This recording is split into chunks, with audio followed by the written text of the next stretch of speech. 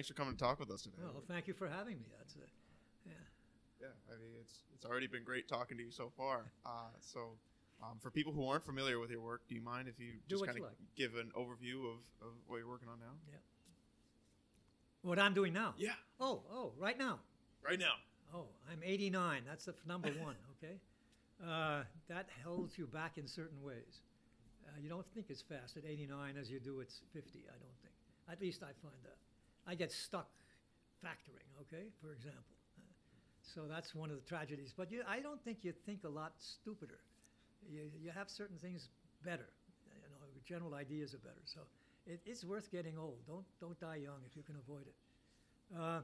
So what am I doing right now? Well, we have this thing which you got me to give you a talk about, which is this gravitational wave stuff. And I'll tell you exactly what we're doing. When we built LIGO, which is that instrument called the Laser Interferometer Gravitational Wave Observatory, nobody quite knew what scale to make it. And the reason was we didn't really have the sensitivity.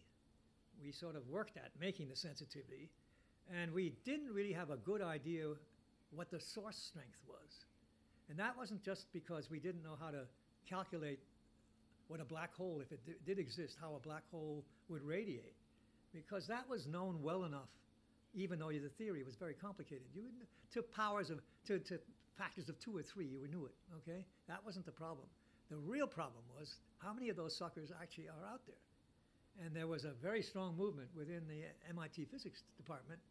I'm thinking the epoch I'm talking about is sort of the 1980s when this was all being formulated, who said there are no black holes. Black holes is a fiction of some crazy people. And Einstein didn't disagree with them. I mean, you know, having an infinity in an equation didn't look good. But the infinity in the equation turned out to be a coordinate problem, not a fundamental problem. That sort of never really got appreciated. And anyway, so the real problem was we didn't know the number of sources we would detect. And we did what we could. We made the instrument 4 kilometers long. The LIGO instrument is an interferometer which has L shape like this. And it's a Michelson interferometer with some fancy stuff inside of it to make it more sensitive. We can talk about that more later. But you had to get to a sensitivity everybody realized that was at a level where you were measuring a strain, which is what a gravitational wave does. It makes a strain in space and time. But you can write it in such a way that it's only in space. I'll get to describing the wave later. But the thing is that the amount of strain theorists had calculated, and in particular, one of the more important theorists was Kip Thorne, who was at Caltech, and had dedicated a whole part of his theoretical group to trying to make sure that black hole physics was understood. He'd been trained earlier at Princeton, well, that was the sort of, not with Einstein, but with Wheeler, John Wheeler, who was sort of the person who coined the word black hole and took on all the strange stuff that came out of general relativity and tried to make sense of it geometrically. Wheeler and Kip got along very well, and Wheeler then influenced Kip.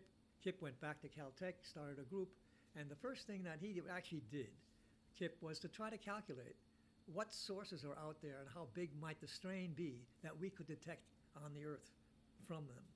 And the number that he came up with wasn't too bad, as you'll see. It was around 10 to the minus 21, a strain. Now, what is a strain? It's a change in length. Here are the 2 points, and let's say the distance between them is L, and then you say, let's say they move a little bit. That little tiny motion is delta L, and L is the big thing. So delta L divided by L is the strain. It's the same way a mechanical engineer would measure the stretch of a steel bar. You know, the steel bar is so long, you load it, and it gets shrunk a little bit because it's loaded. That's the way you measure strain in a real mechanical system. It turns out, and this is something we'll learn later if you care to, that space is a hell of a lot stiffer than steel. That's one of the things that most people don't understand. You can't do anything to space hardly at all. And that's why when you, even with a strain of 10 to the minus 21 coming at the Earth, the energy that's associated with that is unbelievable. The amount of energy associated with that wave, the amount of work that had to be done to strain space is gigantic. A number that's sort of interesting to use is, you take steel, the Young's modulus of steel, okay?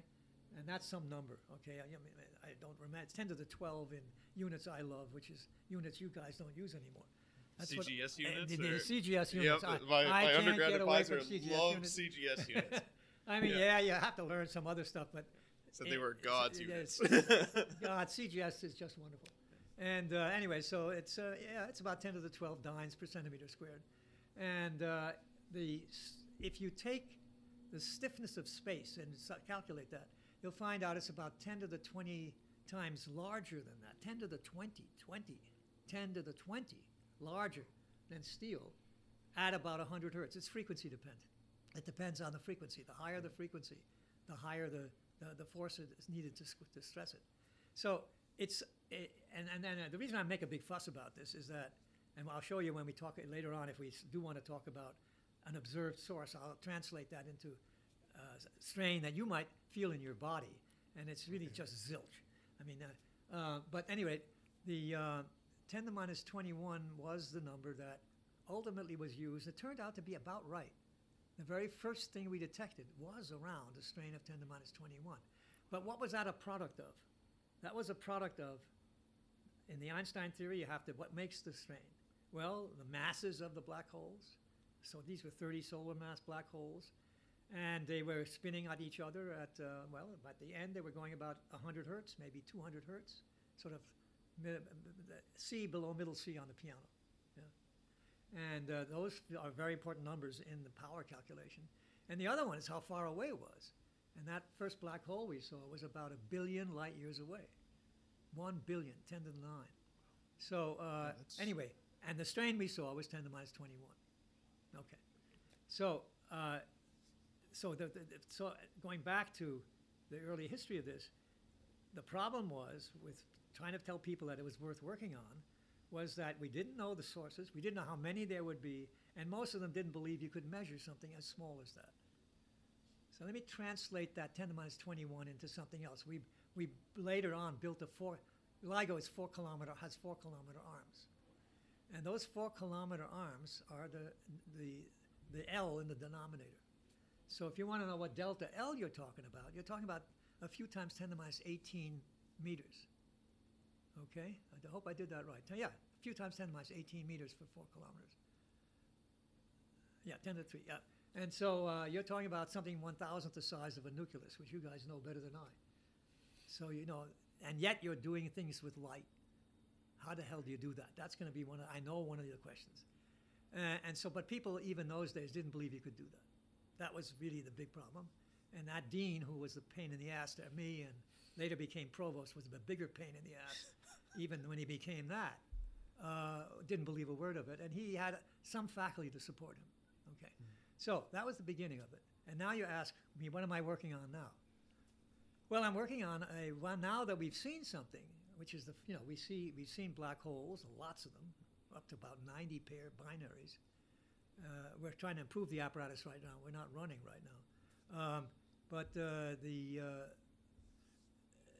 We've seen 2 neutron stars, one neutron star beautifully, 2 neutron stars going around each other. That was probably one of the most interesting events that happened in astronomy in about 2017. Yeah, we can talk about that if you get interested in it. And that gave us all sorts of results. And the reason why is it was seen not only by LIGO, it was seen also by Virgo, which is another gravitational wave detector. That one happens to be in Europe. And they have plans for the future too, which I'll get to in a second.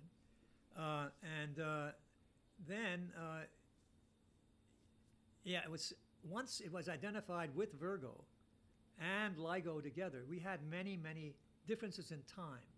Let me just say that this L that is the detector has no sensitivity in position. It's most sensitive for gravitational waves coming down on the plane of the L, coming down. But it's also sensitive at all angles. There's one angle where they don't respond at all, at 45 degrees, a cone of 45 degrees. And that was critical in the Virgo. Virgo didn't see it. They didn't see the neutron star binary. We did. And so they should have had the sensitivity to see it. And so we guessed it must have been in that zone of silence of that 45 degrees. And that was a good guess because when we put that in to the solution of where is that source. And you do it only by timing, the same way you do nuclear physics experiments. Right. You know, you can't point nuclear physics experiments. You measure have to do time, it by timing, right. distances, stuff like that. So, yeah, I mean, this is not a telescope that you can aim, okay? So what happens is that you need, the more differences in time you have, the better you can determine where the source is on the sky. You need more detectors also, with something I haven't told you, that gravitational waves come in two polarizations. I'll get to that later. You have to separate the polarization. That means how does a stretch take place? Maybe I should say it now. I mean, there are two modes of the two polarizations. Just like in electric field, you have linear polarization this way and that way, okay? And circular polarization that way and this way. In gravity waves, because it's a spin-2 field, if you ever, it's quadrupole radiation in the end. What comes of it is that the polarization is, and this is now telling you what the gravitational wave looks like. Maybe I should show it to you. Yeah.